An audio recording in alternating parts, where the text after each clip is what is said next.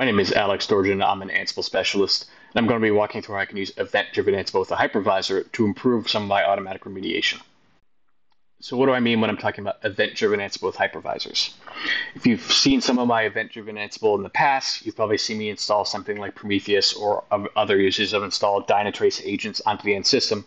But if you notice, most hypervisors already have an agent that they install, such as the VMware tools, Overt tools, or AWS and Azure also have monitoring tools, so they can display CPU usage, memory usage, and disk space. So don't necessarily need to install additional monitoring tools for those particular use cases.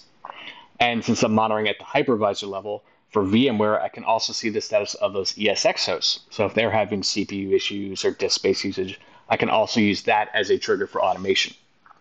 Many of these tools and hypervisors already have existing alerts, so I don't have to design the expressions to figure out what constitutes high CPU usage. I can just tie into that existing alert, have it use my trigger to reach out to Event-Driven Ansible, and then still have the playbook in Automation Controller to do that response. So let's look at a flow in VMware to see how this all works.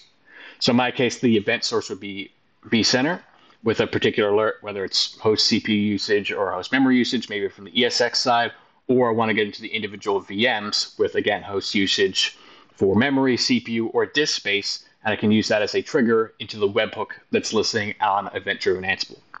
Event-Driven Ansible then looks at the exact alerts coming in and sends that to Automation Controller to launch the particular job template for only the host that has that alert on it. So I don't have to worry about automating against every single host in my environment and adding 2 cores to every single virtual machine. Not exactly a great use of my resources. So for vCenter, for it to get to work, I did have to write a custom script. Because I am working on vCenter 6.7, I'm still operating on a Windows host. So I created a PowerShell script. The nice aspect of VMware and their alerts is they do provide environment variables with the target name, alarm value, and the alarm itself. So I only needed one script for all of this to work. So I didn't have to create a custom script for every single different type of alert. I have one alert, one script that can then populate that information to Event-Driven Ansible, and then I can use that target and that alarm to determine what action I want to take. So on the Ansible side, on the rulebooks, I'm listening in this case on port 5000, and for my first alert that I want to respond to, I'm just listening to the host memory usage alarm. So this is specifically to ESX hosts, so I will only respond to that. So I'm going to launch, in this case, my migrate VM for ESX memory issue job template, and I'm particular passing in only the ESX host that has the memory issue. I don't want to have to worry about migrating off of every ESX host in my environment. I only want to go against the one that has a memory issue. Obviously, I'm only doing one alert at this time, but it's very easy to grow to CPU usage or the VMs themselves in a very controlled fashion. So I did run into some challenges managing VMware. Memory was easy. I was able to just use the SOAP API to get all the information about the available memory as well as the used memory. So it was very easy to figure out, all right, which host is the most loaded or which is the least loaded, so I could transfer virtual machines. I wasn't able to get the same information about CPU percentage. It only gave me the total number of cores. And rather than going through every single virtual machine to figure out how many cores have been allocated, I was able to leverage Power CLI, which hits a different endpoint to get some XML data. And I was able to get the actual percentage of CPU being used, so I can then use that to migrate to a host that is not overloaded. So it did require a little bit of finagling to get this all to work, but it still gives the capability, again, of getting the information directly from vCenter or AWS or Azure to figure out what information I need to migrate with. So let's dive into an example leveraging vCenter and an overloaded ESX host on memory usage and to see how that can play into an automation. So jumping into the demonstration environment, as you can see, I'm already logged into vCenter, and how I had to set up the actual alarms and the outbound alerting was in the configure section under alarm definitions. The nice thing is vCenter already has a large number of alarms and definitions already set up for me. So in my case, you can either search by object type for host or virtual machine, but I specifically want to look up the host alarms, host being ESX host, and I can look at either CPU usage or, because I know what my highest issue rate is now, is host memory usage. So I'm just going to edit the existing alert. I'm not going to change the name, but I did add in this run script section, and I can have it repeat as many times as I want. So if I'm concerned hey, moving one VM isn't enough, I could have it repeat every 5 minutes to make sure that ESX host isn't overloaded because my script right now only moves a single VM. But in my case, because my ESX and my vCenter is actually operating on Windows, I'm running a PowerShell script, which is just doing what I showed before, getting the alarm information, host information, and sending that to Event-Driven Ansible. If your vCenter is operating on a Linux host, I can do a curl command or run a Python script to do the same capability. So in this case, I've set it to be every 30 seconds. If it's above 90%, you can adjust how you see fit. I also have, this is my warning trigger. I have an alarm trigger for critical as well. Again, you can adjust to have the script run when you feel comfortable. But in this case, I can already see that I'm kind of at a high issue, so it will trigger on warning. I'm going to save. And then obviously in 30 seconds, it can hit that point of being alarmed, and then we'll start doing that transfer for me.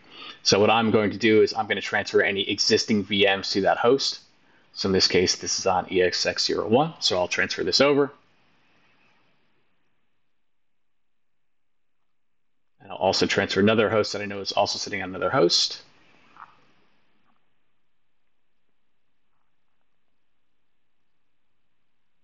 And all I'm using is vMotion from the VMware side of things to do that transfer. But now it will very quickly overload that ESX host. So in about 30 seconds, it will hit that alarm. So what am I doing from the Ansible side to kind of manage what's going on? So all I'm doing from the Ansible side is, once that alert comes in and it triggers the job template, it's gathering the cluster information, figuring out all the ESX hosts that exist, getting that information to figure out the host with the most available memory still. So I don't want to transfer it to a host that's also overloaded. Then I get all the VMs on there and transfer one of them to the free ESX host. So very simple process for me to just pick a VM that happens to exist, transfer that over to a less loaded host, and go about the process. The same thing exists from the CPU side of things. I just had to make some additional changes where instead of pulling it via the SOAP API, I actually used the Power CLI capability in VMware to go through that process as well. So I should be able to see in here if an alert has been triggered, and it looks like as of a few seconds ago it was. So if I go into rule audit, I can see that as of 11:39, one was triggered, so I conveniently had this as I was setting this up. But in a couple other seconds, another alert will come through as it goes through the process of relocating that virtual machine, and I'll be able to audit that in Event-Driven Ansible to see exactly what alarm was triggered on what host, and then I can link that directly into the job template that runs to fix that remediation. So it's very easy to kind of see exactly what's going on, and all that's maintained between Event-Driven Ansible as well as the automation controller itself. So if I refresh this page, I should see another one come through momentarily, and that will again give me that capability to see exactly what's going on. But I can see in this case, one was created and fired at 11:39:05, and this one I can see exactly what triggered. So this is actually the setup that I had for a particular host. And then I can see that it has that job template that gets called on the AAP side of things. So it will log me into the automation platform to the exact job template.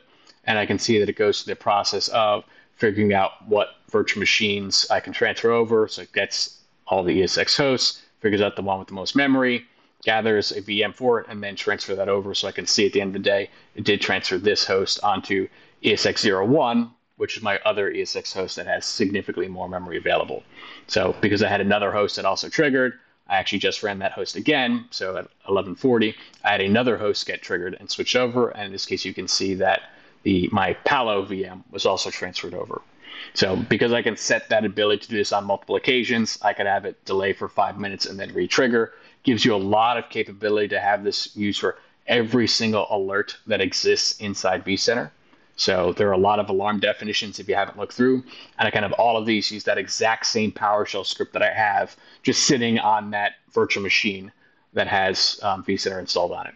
So I know most users today do have Linux as the underlying operating system. So I could just use a straight curl command or modify it to use Python. So where can you go from here? So you can definitely look through all of the various alerts and monitors you already see in your existing hypervisors. Decide which one of those you might want to start looking at Event-Driven Ansible for. So I know commonly I see disk usage, CPU, and memory usage as really the most common ones. I've also shared the custom PowerShell script that I've used to have that integration with Event-Driven Ansible. If you're not operating on a Windows virtual machine anymore for vCenter, you can adjust it and just use a curl command, something as simple as curling to that endpoint that I have set up in Event-Driven Ansible and passing in, conveniently enough, the environment variables. I've also shared my Event-Driven Ansible rulebook and the 2 roles that I've created for both high memory and high CPU usage, so you can see exactly how I use Power CLI to get the available CPU usage. So a lot of different options, whether it's, in this case, VMware, or I'm in AWS and Azure, where I might need to increase the size of a particular instance. So I could write a playbook to see what's the existing size, stop the instance, resize a new one, and restart. Gives you a lot of capability to manage your environment. So it really is not just limited to vCenter in this case.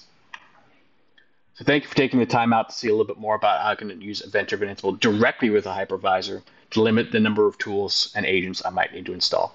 Thank you. Click my picture on the right to subscribe, or click the image on the left to watch another video.